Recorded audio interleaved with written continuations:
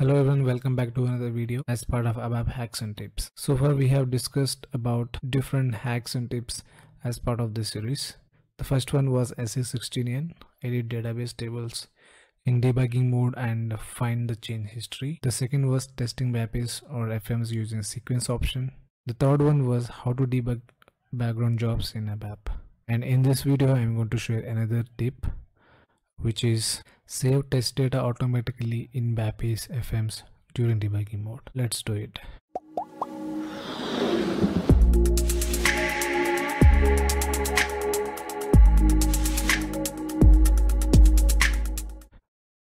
To demonstrate, I have created a very sample example. So this is a report program which will create a bank with the key that you have provided in the parameters. Let's imagine there is an issue when I am creating this bank and I am trying to debug the BAPI. During debugging mode, I want to take this test data into a separate section and debug there only. Now how do I copy the test data to SE37? Let me execute this example and show you how we can save the test data automatically without copying manually from debugging mode to SE37. I will execute this program. So this requires a bank key. Let me execute this. Now when I go inside this BAPI, now all the input parameters are passed to this BAPI. So how do I copy that data which is being passed to this BAPI? The manual way to do is we will go to the FM, we will copy the values to these parameters. In our case, it is not much complicated because we have very few fields here, like bank country key, bank key, and sample bank.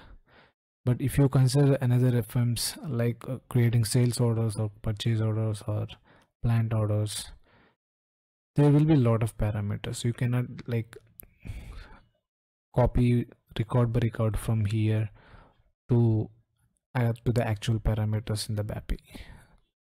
That will be very time consuming. So to save our time, within the debugging mode itself, there is one option which is services of the tool. You can click on that button.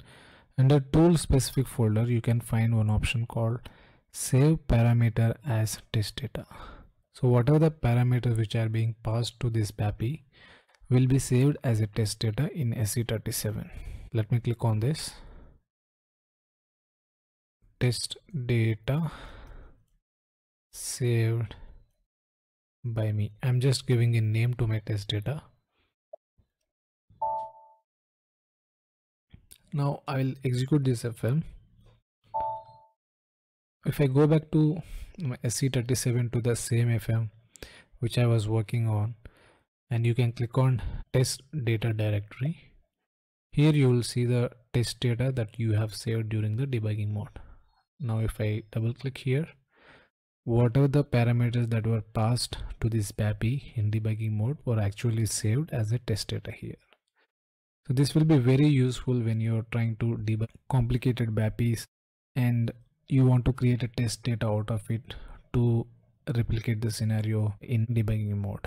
Hope you are clear with this topic. Thank you so much for watching. We'll see you in another video. Thank you.